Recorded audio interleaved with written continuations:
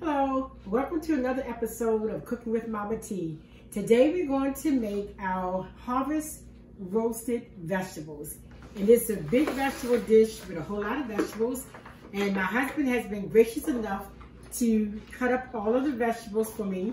And we have the tricolor carrots. These are the purple ones, the white ones, and the yellow ones. And we threw in some orange ones. We have red peppers, yellow peppers, green peppers, red onions, and Brussels sprouts. And we have zucchini and baby potatoes. We're gonna just toss everything in together except the zucchini.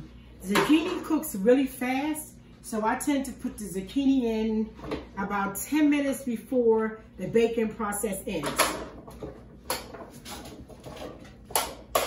I love this because it's a really beautiful dish. The oven has been preheated to 425 because we want to cook them fast, but we want to maintain the color.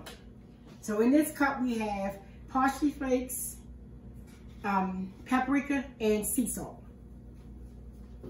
And we just combine all of that. And this cup is Italian seasoning, which is pretty much the basis of the seasoning. It's Italian seasoning. Then we're gonna pour 1 tablespoon of balsamic vinegar, and you can use the red or the white, doesn't matter. And 2 tablespoons of olive oil. And I've already prepared my pan. I sprayed cooking spray in the bottom of my pan just to keep it from sticking. And we'll just stir this up.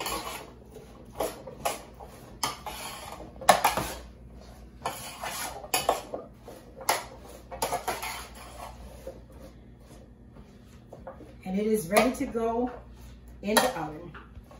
And because the zucchini is going in later, I'm gonna cover the zucchini with a little bit of olive oil and a little bit of the Italian seasoning and the other seasonings, so it will have its own seasoning by the time it mixes in with this one.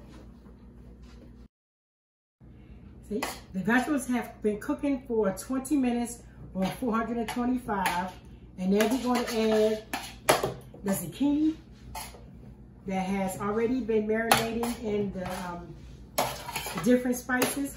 We're gonna run it back in the oven for about 15 more minutes. And we're gonna top it with a little bit of Parmesan cheese.